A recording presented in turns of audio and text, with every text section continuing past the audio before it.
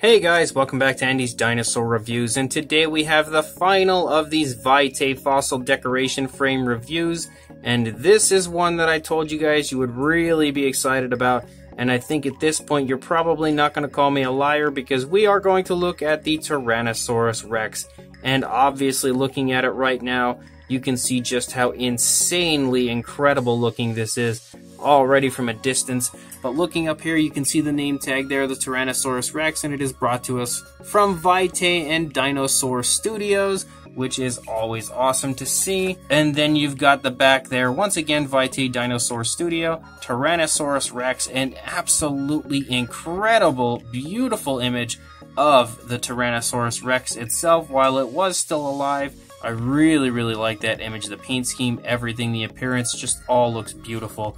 And then you come down here and you've got all sorts of information on the Tyrannosaurus Rex itself. So let's go ahead, break this sucker out of the box and take a look at it. So there we go, we have it out of the box, we have it set up here for us to look at. As always, you get the incredibly beautiful and very high quality black frame that surrounds and encases this incredible work of prehistoric art, and the Rex itself just looks jaw-droppingly beautiful at this point. One thing that I will say straight away is that this is actually very heavy compared to what you had with the other ones. The other ones were much lighter, but then again, this one is also a good bit larger than the others. So the weight in general has just completely impressed me. I did not expect it to be quite as heavy as it is, and that in turn means you know you are getting a very high quality product. Let's go ahead and get a closer look at this because it just looks so beautiful. I can't wait any longer. So starting up here at the head sculpt of the Rex, you can see it looks fantastic. Sculpted to perfection in my opinion, and they've really nicely painted it with a dark brown and then beautifully dry brushed a very light color over it to really bring out all the detail and all the beautiful bone structure there in the skull. The skull just looks fantastic.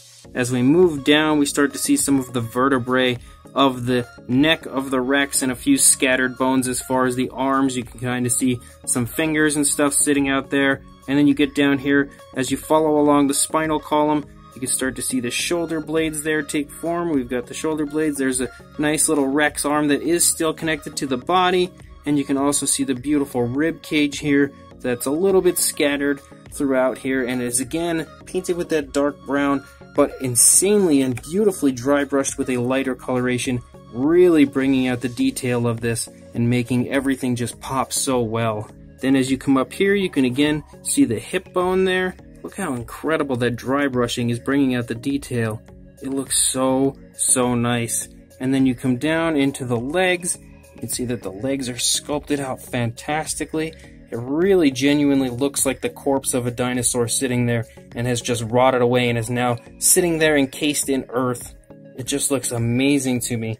And as you can see, it's not really like the other ones, where the other ones were kind of flat and just gave you the impression of the dinosaur. This is actually coming up off of the base. You can see that the bones are really realistic looking, honestly. It just really looks like they really are the bones of the dinosaur.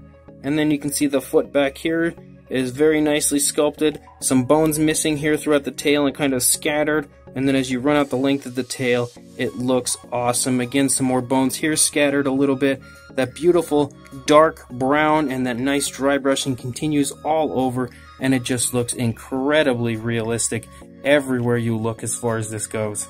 And the background, the earth itself, really looks nice. It's kind of been speckled with like this whitish coloration, but you can see all the cracks and crevices and everything all throughout the ground. Very nicely hit with a wash to really bring out that detail, and it really looks very legit, very real, really beautifully done overall. So the entire appearance of this is just jaw-dropping, honestly. Without question, just jaw-dropping. So even though I really loved a lot of the other ones, this one here takes the cake as far as my favorite because it just looks so insanely real, so insanely beautiful. It's very large and overall just looks absolutely amazing to me. This is a beautiful work of art and rendition of a fossilized Tyrannosaurus Rex being unearthed right here in front of you. As far as a size goes, For a height on the frame, you're looking at about 10.5 inches or about 26.5 centimeters, almost 27. And for a width, you're looking at about 14 inches or about 36 centimeters. So very, very large.